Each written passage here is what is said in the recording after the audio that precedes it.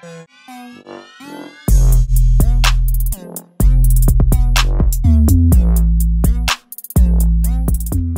this video, I'm going to be talking about how to solve a series circuit problem. So before we get started, the math for solving a series circuit problem is not very complicated. You just want to make sure you know the concepts well before you get started. So let's do a quick review. The current that flows through the circuit is going to be the same everywhere throughout the circuit. It's not going to split up into smaller amounts.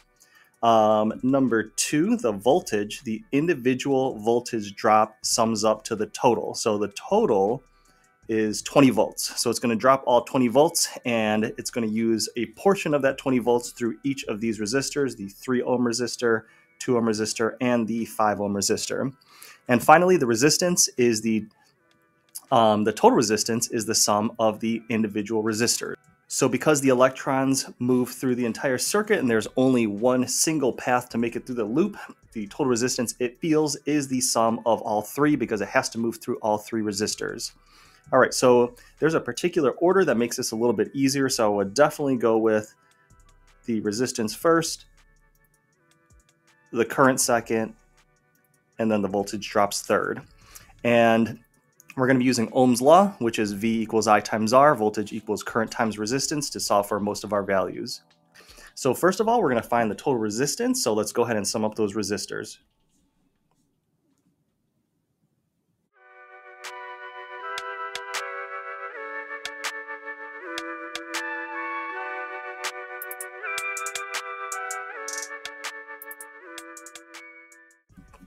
So I went ahead and summed up those three resistors, which is pretty simple. I just add them up and got a total of 10 ohms.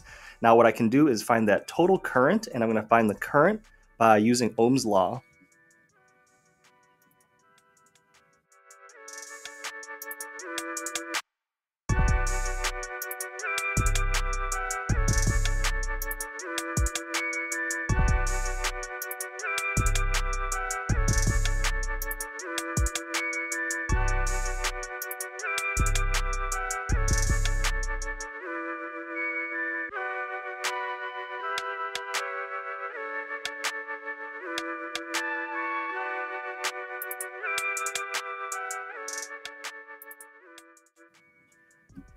So I found my current of 2 amps.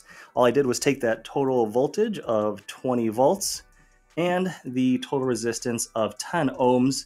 And then I took V divided by R, and then I got my total current of 2 amps. And I only have to solve for one current because there's only one loop, one path. So then that means the rate of flow throughout the entire circuit is going to be the same. So we have 2 amps flowing through any one of the resistors and also through the power source. Now finally, we know that a portion of this 20 volts is going to be dropped throughout each of the resistors. And how do we do that? We use Ohm's law again, which is V equals I times R. And I know the individual resistances because they're labeled right by the resistor. And I also know the current flowing through each one of them because it's that same number. It is 2 amps. So I can go ahead and multiply I times R for each of them and find the voltage drop.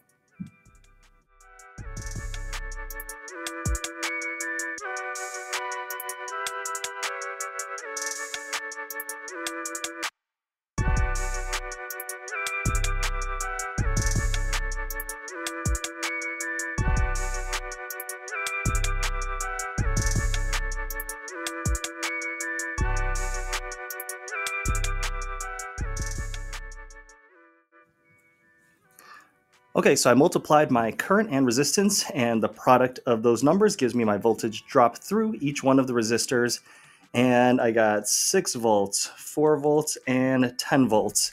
And the voltage drop should get higher as it moves through resistors with a higher resistance. So the 5 ohm obviously has the most resistance out of the three, which means you need a little bit more energy per charge to move through that 5 ohm resistor, and then you definitely need a lot less to move through the 2 ohm resistor.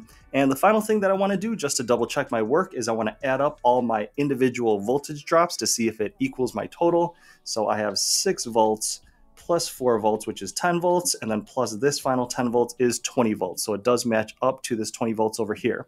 Now my numbers did work out pretty cleanly, but sometimes if you're using fractions or decimals and you do a little bit of rounding, you might sum up your three voltages and it might come out slightly above or below your total voltage value if you did some rounding, which is okay. You will have some variance there if you do a little bit of rounding. All right, so to sum things up, you want to make sure you know your concepts well. The math isn't going to be too difficult. You're really either just adding, multiplying, or dividing some numbers fairly quickly. So you want to make sure that you're aware that the current is the same everywhere because we have a single path and one loop, that the individual voltage drops equals the sum of the total, which is right over here for this problem. It is 20 volts, and that the total resistance is just adding up all those individual resistors. And it is definitely beneficial to work them out in this order of doing the resistance first, the current second, and then the voltage drops third.